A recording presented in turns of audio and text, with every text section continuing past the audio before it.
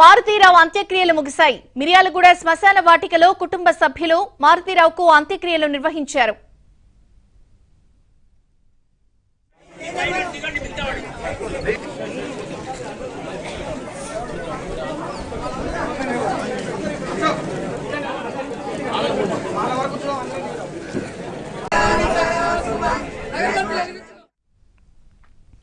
అంతకుముందు మారుతీరావు అంత్యక్రియల్లో కాసేపు ఉద్రిక్తత ఏర్పడింది. తండ్రి మారుతీరావును కడసారి చూసేందుకు అమృత పోలీస్ బందోబస్తు మధ్య శ్మశాన వాటికకు వెళ్లింది.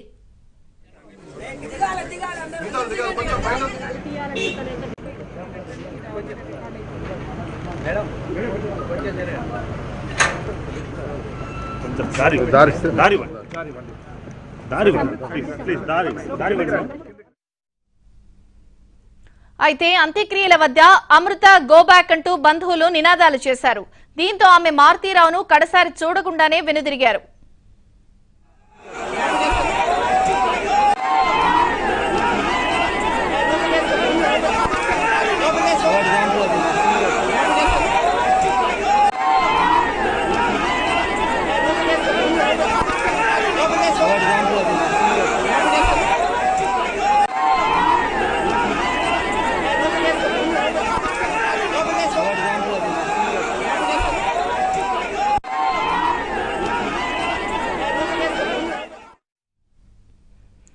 మరోవైపు విషం తీసుకోవడం వల్లే మిర్యాలగూడ వ్యాపారి మారుతీరావు మృతి చెందినట్టు వైద్యులు నిర్ధారించారు.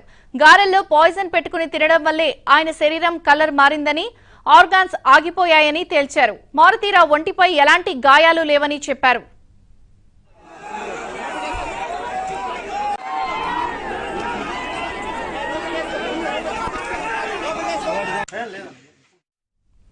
బ్లడ్ సర్క్యులేషన్ ఆగిపోయి బ్రెయిన్ డెడ్, కార్డియాక్ అరెస్ట్ అయినట్టు ప్రాథమిక రిపోర్టులో డాక్టర్లు అభిప్రాయపడ్డారు.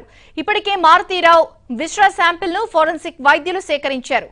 విశ్రా అనాలిసిస్ లో ఎలాంటి పాయిజన్ తీసుకున్నాడో తెలుస్తుందని వైద్యులు చెబుతున్నారు.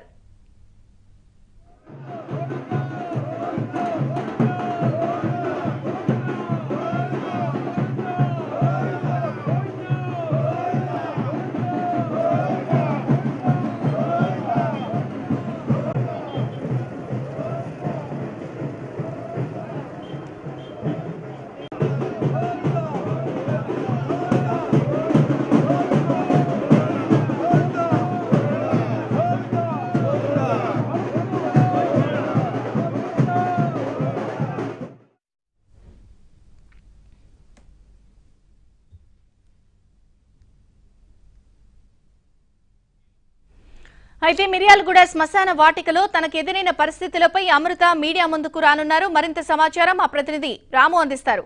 ఓటీయు రాము. విజయ చంద్రిక, అమృత 2 గంటల సమయంలో మీడియా ముందుకు వచ్చే అవకాశం ఉంది.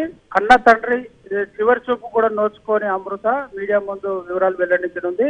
2018 సెప్టెంబర్ 14వ తేదీన కట్టుకున్న మొగుడైన ప్రణయ్ను అమృత తండ్రి మారుతీరావు హత్య చేయించాడు సూపర్ గ్యాంగ్ తో. హత్య చేయించిన తర్వాత మీడియా ముఖంగా అమృత మాట్లాడుతూ కన్న తండ్రి హత్య చేయించడం, అతనికి ఉరిశిక్ష పడాలంటూ ఆమె కోరుకుంది.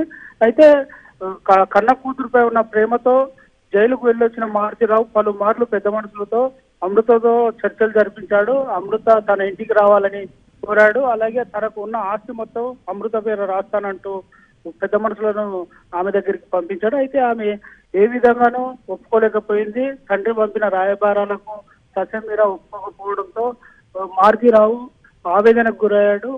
కూతురుపై ఉన్న ప్రేమతో నిన్న ఉదయం సమయంలో విషం తీసుకుని ఆత్మహత్యకు పాల్పడ్డాడు.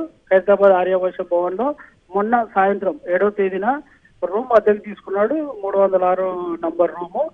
అక్కడ అద్దెకు తీసుకున్న తర్వాత అందులోనే స్టే చేసిన మారుతీరావు గారెలు తెప్పించుకొని తిన్నాడు. ఆ గారెల్లోనే విషం కలుపుకొని తిన్నట్టుగా ఇప్పటికే పోస్ట్ మార్టం ప్రాథమిక రిపోర్ట్లో తేలింది.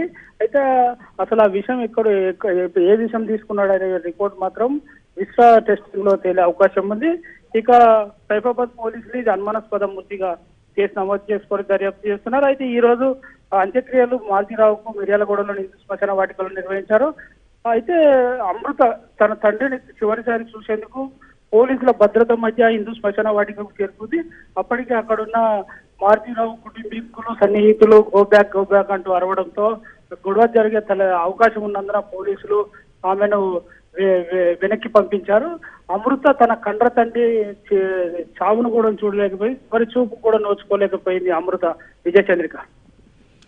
Right Ramu, thank you.